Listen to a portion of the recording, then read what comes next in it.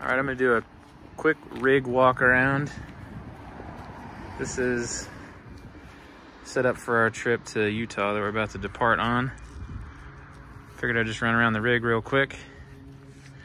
Starting outside, we have a Nash Fabco rack with a complement of things on top.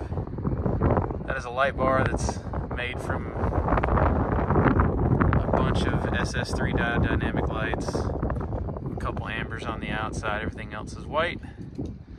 And those are the driving lens. And then over there on this side, that's a OVS 270 awning.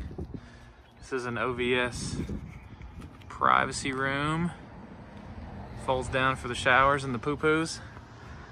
And there's some Max Tracks. And there's a water port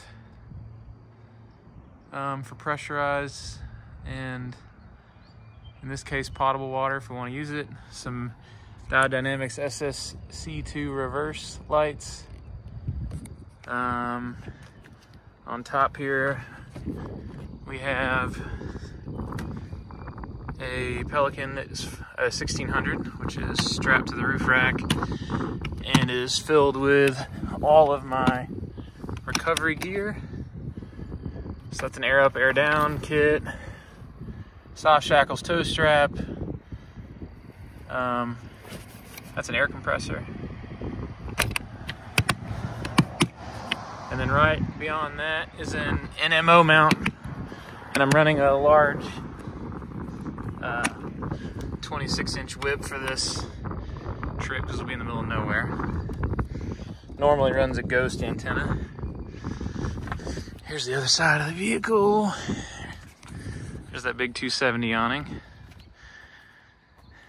Truck is running 275 7017s. So a 32 and some change, that'll eventually get swapped to probably some pizza cutters or something.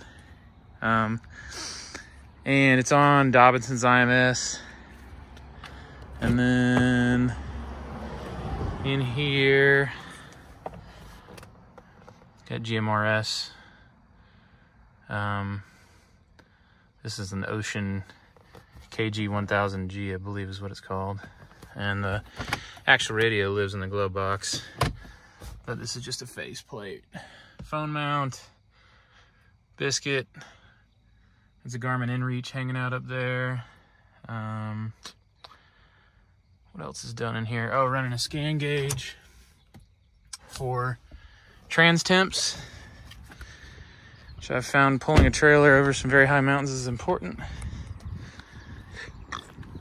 Additionally, there's some ditch lights up here, which are also Nash Fabco mounts. Didn't see those earlier. And then I have the KDSS disable button, and there is the control panel for the Switch Pro that is running this whole thing. I'll pop the hood and show you that real quick. And then I also have a handheld radio to go with that guy for spotting purposes.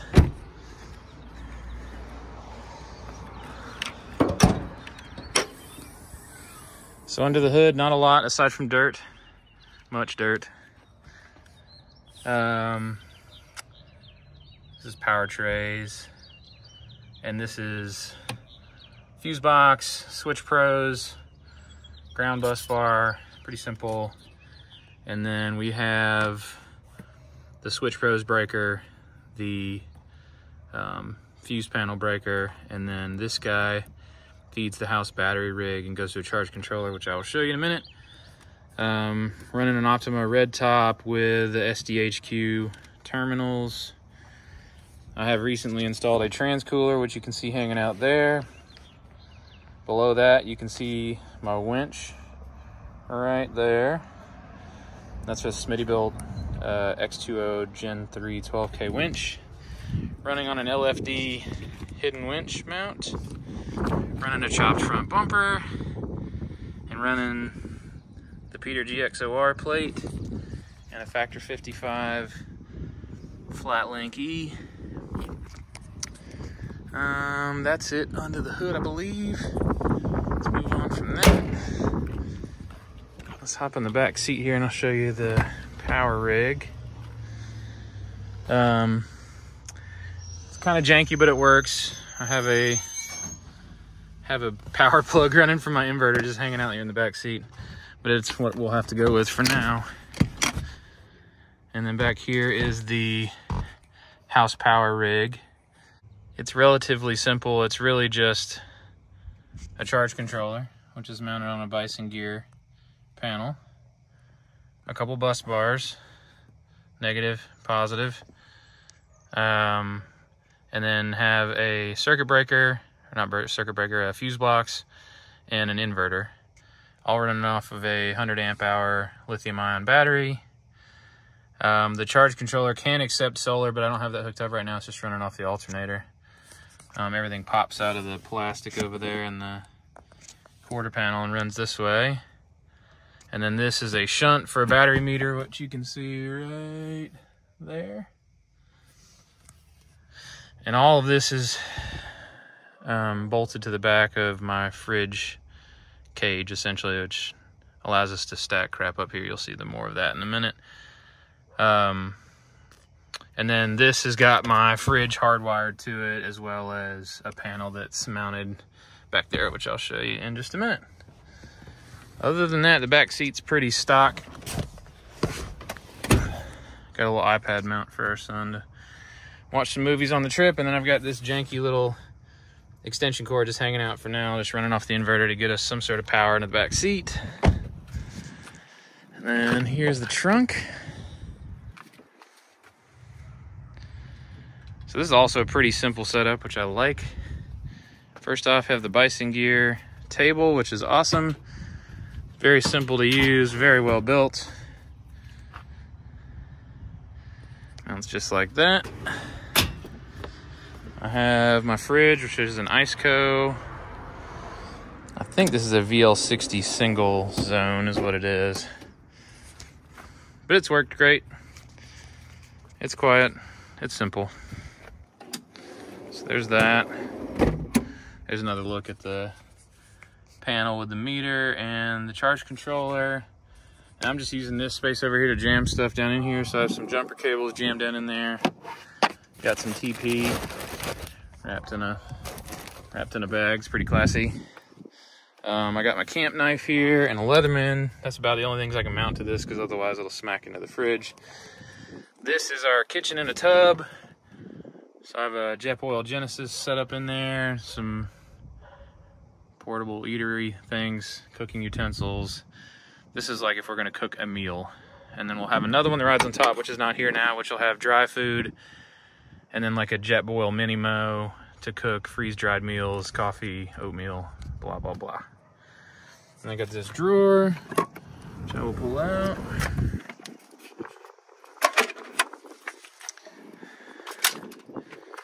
So in this first section I have, it's actually 3 chairs, believe it or not, for my wife, my son, and I. Click chairs, and then a stool. This is straps and things for the awning, so try to keep everything I'm gonna have access to, or want access to every day right here. Next one, cords, flashlights, portage. This is for the water port, so the hose and the sprayer and all that. Back here we start to get the tools. This is actually the factory jack that I've removed out of this location, which was inaccessible. And I have made a couple accoutrements to go with that. This is a base the jack sits in. This will take the top of it if you're working off a frame rail. And then in the bag with the jack, I have a bottle jack buddy, which allows you to jack off the axle, which is really handy. And then back here I have tread repair kit for tires. This is a sidewall repair kit, blue tread, a tool roll that is pretty well complemented. This is a battery jump box. That's kind of the stuff I wanted access to on a daily basis. Other Molly panel has a couple first aid kits and a fire extinguisher. And then if you look really close, you can see that blue C panel in there, which is 12 volt off cigarette lighter adapter, a meter for voltage, and a pair of USB. And that's wired to that fuse box that I showed you that's on the other side of this guy earlier. And then I will show you the trailer now. All right, so here's the trailer. It's an M416 military trailer that's been modified. So I got a couple Rotopacks over here, water, it's potable, on a max coupler. So it's off-road coupler hitch. Propane on the front, a couple Rotopacks gas cans, shovel, and some quick fists. That's a CVT hybrid tent, which is very dirty. And I've got a fuel tank, water, and a few other things on the inside, and that's kind of it.